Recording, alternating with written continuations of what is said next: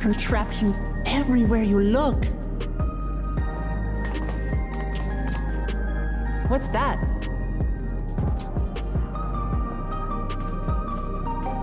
An infusion station. It dispenses souls in exchange for credits.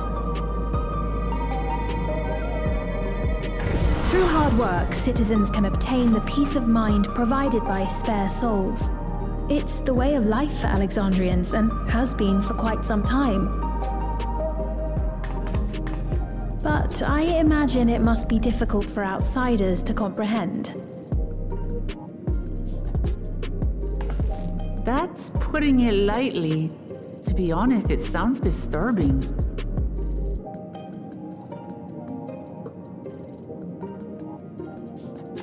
Still, I won't dismiss it out of hand. Practices like these don't arise from nothing. There's a reason why your culture is the way it is, and I'd like to understand. Won't you tell us some of your realm's history?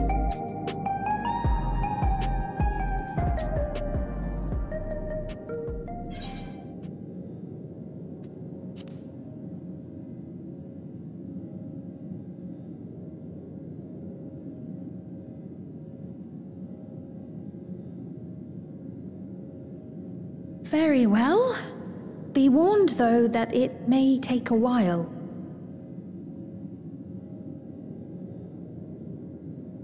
In the distant past, over 1,000 years ago it's said, lightning energy began to swell in our world. According to ancient records that date back around 8 centuries, the rainy season spanned a quarter of the year, during which time severe thunderstorms ravaged the land. 4 centuries later, this season had lengthened to nearly half the year. The trend continued, with our ancestors spending longer and longer languishing beneath storm clouds. Crops failed and livestock starved.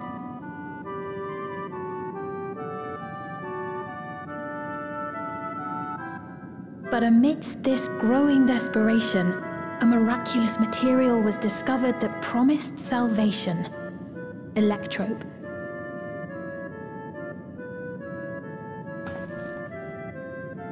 The stuff that's used everywhere here.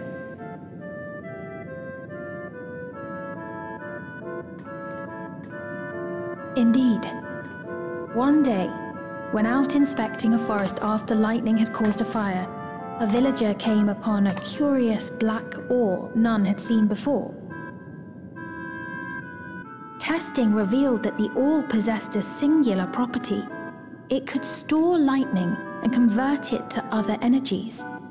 In that instant, the scourge of endless storms became a blessing. Dubbed electrope, the ore found use in myriad inventions and dramatically improved people's lives. So much so, in fact, that all nations soon became dependent upon it, despite the difficulty of obtaining it in quantity. Supply was chronically scarce, and when nations couldn't meet their needs with their own deposits, some resorted to taking electrope from others.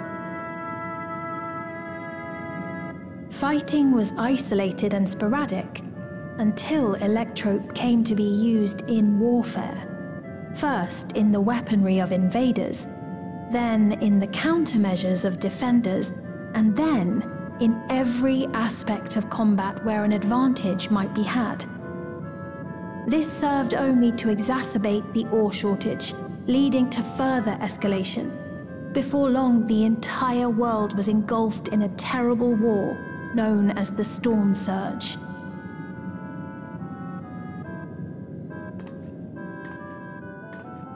As the war came to a head, Alexandria's neighbor Lindblum committed its stores of electrope to the production of a weapon of mass destruction. They deployed it on the front lines and triggered a calamity of frightful magnitude. Not even their own scientists had anticipated the force of the lightning that was unleashed. The energy inundated the entire continent, laying it to waste.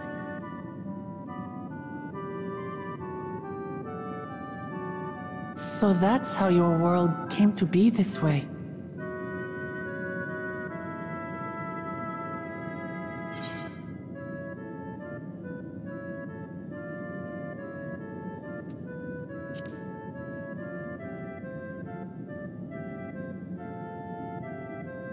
You truly know a great many things that I don't. I should like to learn about you too sometime.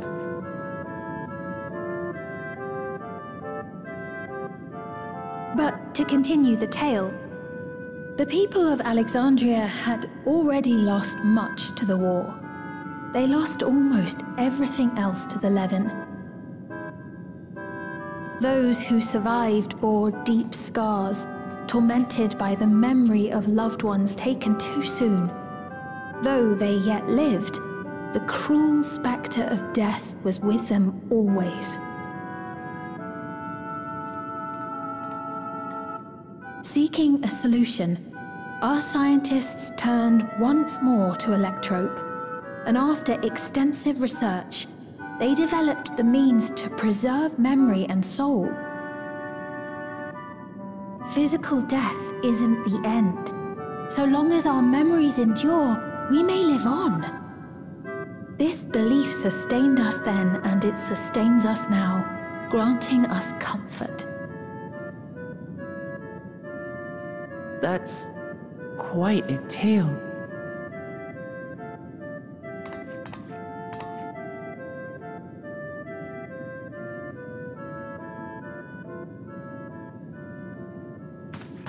Your Majesty, help me!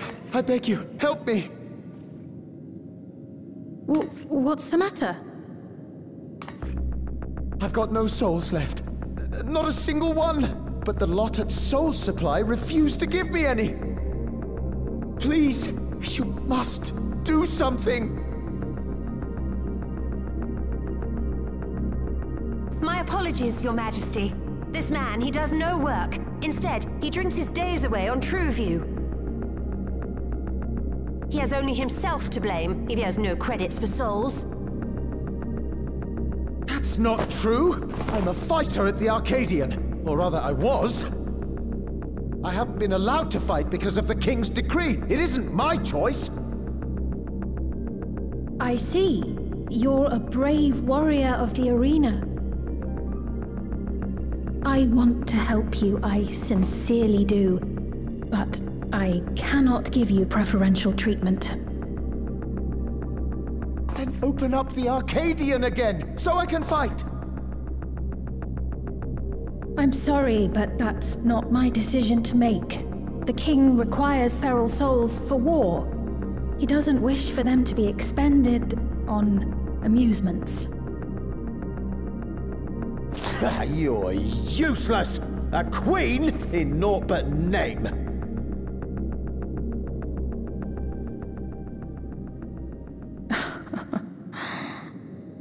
Insolent wretch! How dare you take that tone with Her Majesty? It's quite all right. Such things don't bother me, nor do I think ill of this man.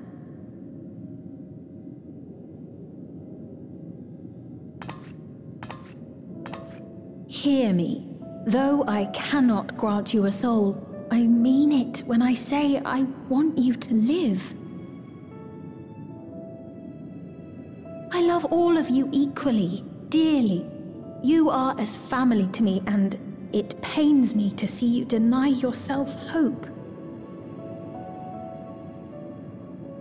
I want you to find a happiness all your own, even if you must grow it from the smallest seed of joy. Out there, somewhere, is a reason for you to smile again. We all need to vent our frustrations from time to time. I will always be willing to lend an ear. Yes, Mum. Of course. Even without a spare soul, I suppose I'm fine as long as I stay in Solution 9.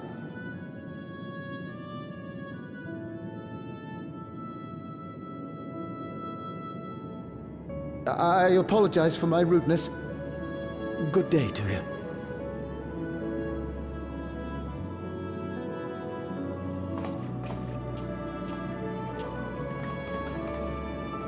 Keep your chin up, my friend. And when you feel better, I'm sure you'll find another way to apply your talents.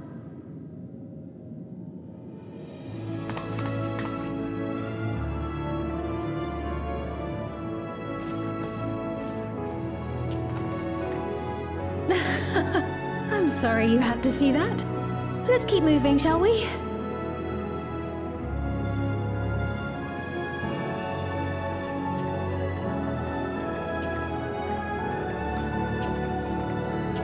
Right, I believe we've visited all the main facilities.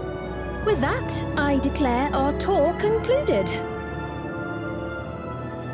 That man from before, does that sort of thing happen often? Somewhat. It's unavoidable. Hardships are a fact of life. Our soul management system has sustained our realm for generations, but it isn't without flaws. For one, people have become accustomed to having spare souls. Without them, they feel vulnerable and anxious. Some claim it may also have contributed to a decline in births.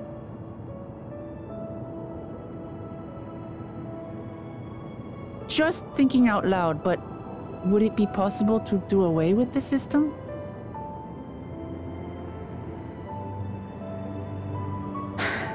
No.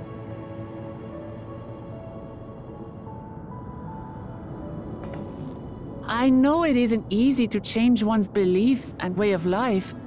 The Mamolja had their reasons for their reliance on blessed siblings, much as you have yours for souls. But if we defeated Zorolja, you'd be able to make all the decisions, right? Then we could work together to fix things, restore your realm to where it belongs, and see where we can go from there.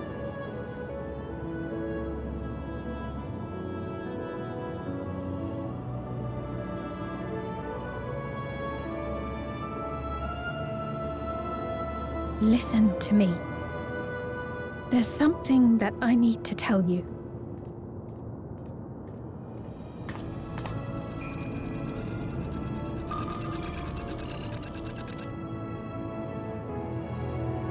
What is it? Actually, never mind. It's nothing of import. Well, it was lovely showing you around. Of course. Of course. Thanks so much for the tour. We've learned not only about your realm, but you as well. For now, our priority is Zorolja. But once we've dealt with him, perhaps I can return the favor and show you to Lihiolal.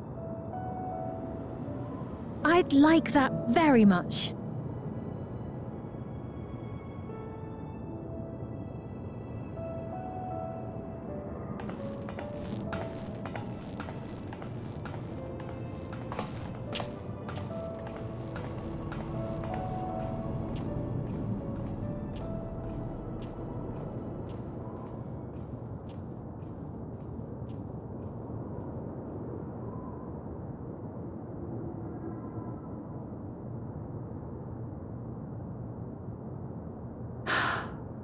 It seems I've no choice but to continue down this path.